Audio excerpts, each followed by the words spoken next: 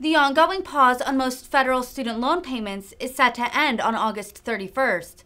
President Biden has also indicated that he will make a final decision about enacting broad student loan forgiveness by the end of the month. With only weeks to go before this key deadline, millions of student loan borrowers are dealing with uncertainty as they wait for a formal announcement from the White House. When asked about student loans during Tuesday's press briefing, White House Press Secretary Karine-Jean Pierre said that she doesn't have an update on President Biden's announcement, but the president, quote, understands how student loans can affect a family. When it comes to student loans and the current pause on the payments, they're set to expire at the end of the month. A lot of borrowers told us that they feel they've been left in limbo, making it difficult to plan financially.